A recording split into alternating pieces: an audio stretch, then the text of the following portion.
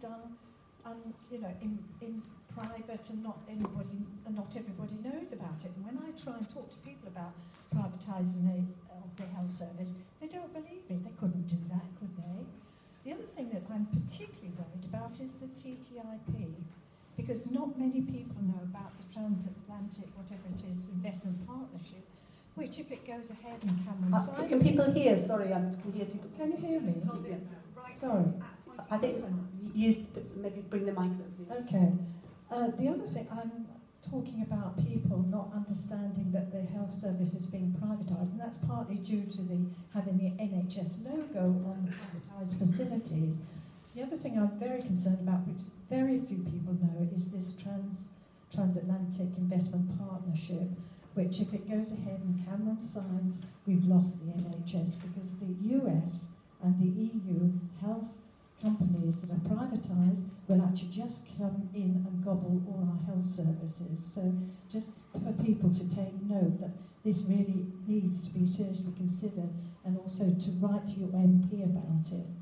That's all I'd like to say. Thank you. And Dave? Hello, I'm Dave McNaughton. I'm a Labour candidate for Turning Green. One of the things I'd like to say is that, in my experience, the perfect is often the enemy of the merely good.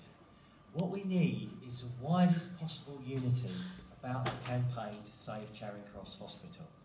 Now, as a Labour candidate, I have to support our party's policy, but we do have disagreements. One of the things I'd say is that, of course, we did have some achievements in the last Labour government. We increased the amount of money that was being spent on the NHS. Up to the average that's being spent in the EU countries. And I'm very grateful as a prostate cancer sufferer that they reduced the time between diagnosis and treatment from over a year in some cases to 13 weeks. That saved a lot of lives, and I think we should recognise that fact. I mean, obviously, market ideology has played a very prominent role right up to 2007. We're only just getting out of it. We're only just getting into the idea that, the market in housing, for example, can be adjusted. It doesn't always have to be with the landlords. It could be adjusted back towards ordinary people, tenants and so on. And that's the same with, I think, the issue of competition in the NHS. We need to pull this back so it is competition, not on the basis of finance, but perhaps competition between some NHS organisations.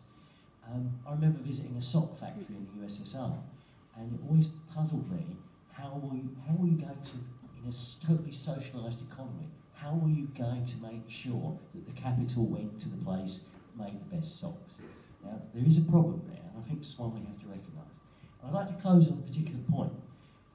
People like Crispin and in the local Labour Party, the Chiswick Labour Party, we have no councillors, we have no members on the Labour group, but using the democratic structures of the Labour Party, we were able to get a motion to the Labour group which became the official policy of Hounslow Council, and that is to keep Charing Cross Hospital open.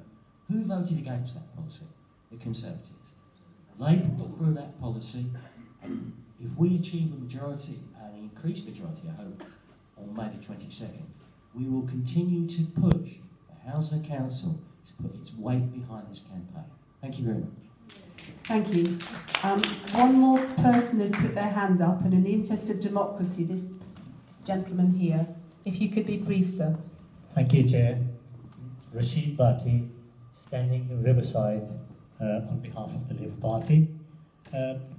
Very pleased to hear many wise words being spoken here today. All I know is healthy people make healthy nation.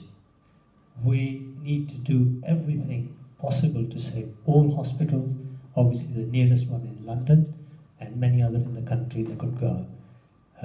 This is health system, national health system is one of our wealth in the country. That makes this nation a great nation. And I'd just like to add, London is no longer a London for England. It is here in England, but it's international city. We need to be proud of it, and because it's international, we need to allow all people to come in here. and serve our community, our country the best they can. Thank you on that. And just like you to take one message for me, please, that there is no representation from the Tories.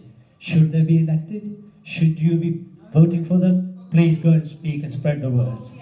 Thank you very much. Thank you.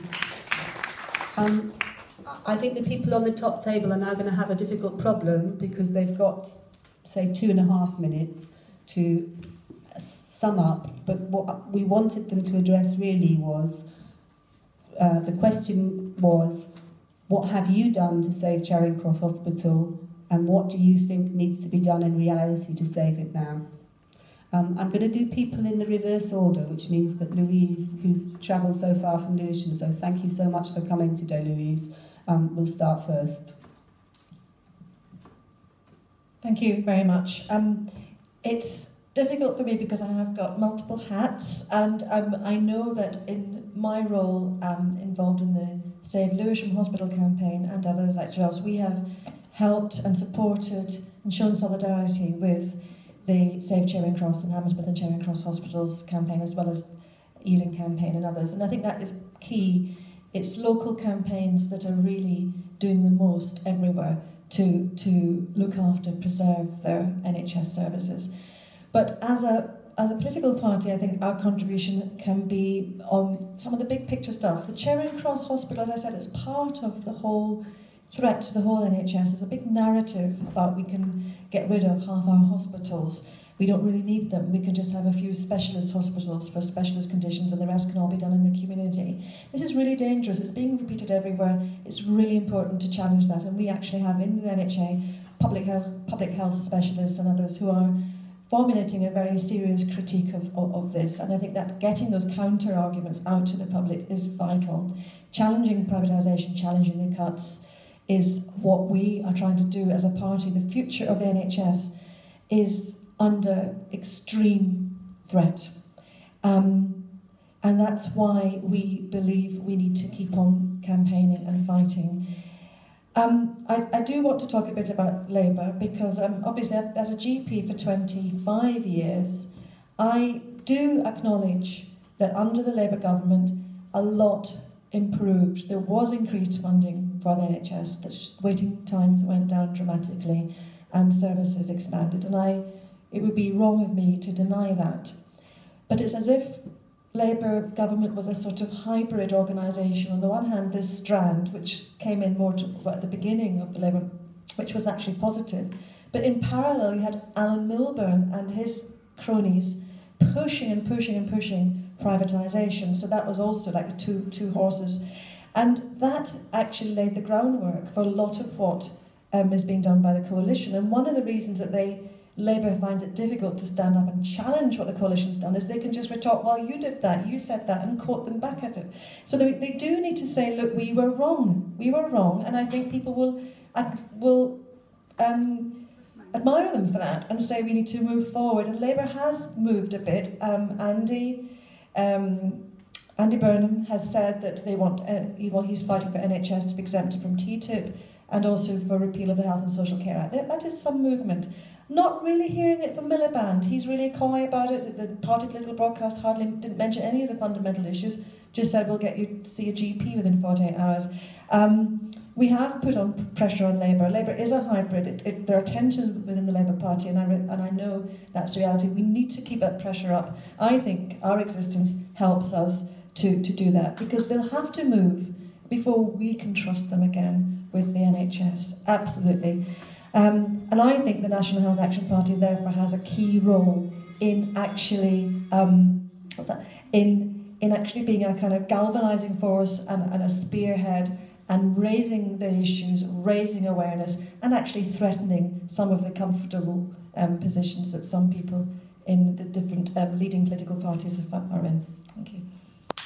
Thank you, Louise. Once again, thanks for making the long journey over from Lewisham. Rash Paul from the Green Party next. On 10th of October 1908, Churchill said, and I quote, "What is the use of living if it be not to strive for noble causes and to make this muddled world a better place for those who will live in it after we are gone?" I believe he encompasses all that needs to be said. And finally, I'll quote George Bernard Shaw. He said, "Progress is impossible without change, and those who cannot change their minds cannot change anything." I think this government in particular must change their mind, and if Labour thinks that they are going to change their mind, they should come out of their shell and say so.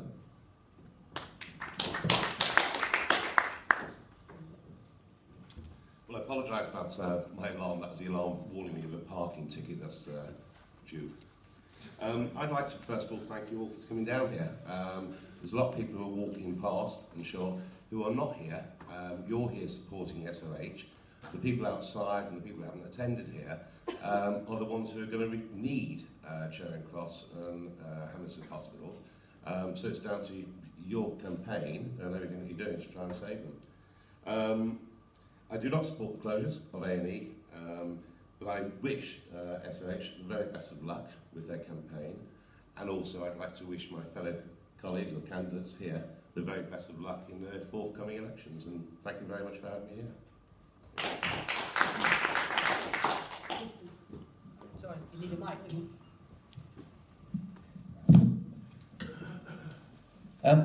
Yeah, I want to stand up to, for the grand finale. I'm a bit dispirited that the attendance isn't so great today. It wasn't really publicised as much as it could have been, but we're here and this is what we've got. And for me, we need to be united on this. I've heard stuff about Tony Blair and Ed Miliband and whatever. But we need to be united. We need to have Greens, we need to have Lib Dems, we need to have Tories. Some Tories aren't that bad, I think. We need to have UKIP. We need to have all of the parties together on one voice saying we don't want Charing Cross to close. We don't really want to get into fighting each other on this. This is not going to help at all. We need experience and expertise. I mean, the NHA party is very useful, as is Save Our Hospitals to me. They give a lot of information that we wouldn't get elsewhere, and I really value that. But I think we do have to be united, and we also have to be united across boroughs. We need Hammersmith and Fulham with Hounslow and Ealing, and we don't need to fight our separate battles. We all know it's the same thing. And these T-shirts, which talk about those hospitals, they're all in the same boat. I'd love you all to go out from here and try and get people to canvass and campaign for Thursday's election, because this is really the best way the Tories will be given a kick up the whatever, and once that happens, they will rethink it. I mean, it's been said that the only way you can change things is through the ballot box. And I believe that. I have been on demonstrations, but when it comes down to it, just putting a cross in a box does make a difference. And if we can get as many people to vote on Thursday in Chiswick and other areas for Labour, or for those parties who are opposed to the closure of Charing Cross Hospital effectively, that would be great.